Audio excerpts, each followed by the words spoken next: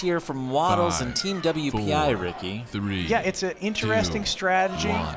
Fight. I Robots think what's going to happen is they're going to try to get Megatron hooked up on the tips of those forks and then run them hard into the wall for maximum feeds and speeds on that weapon. Oh, look at Megatron. It's running.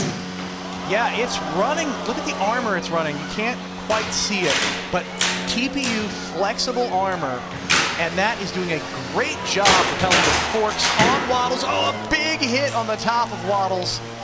It's only going to take a couple of those before it's done. That is really what Megatron wants to do. Get around to the side, push Waddles up against the rail, and really avoid that huge vert here. You can see one of the cam lifters already off of Waddles' mini-bot. Not a good place to be.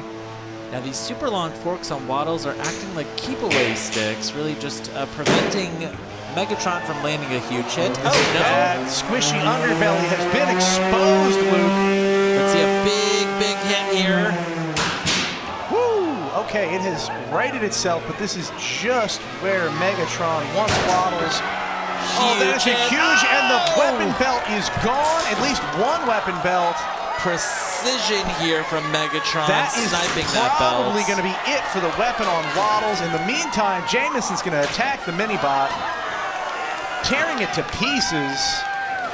You can see him driving backwards into the mini-bot. He's effectively a vert there. There it is again, another massive hit. The weapon is down at Waddles. They have tapped. Your winner going to the finals is going to be Jameson Go and Megatron.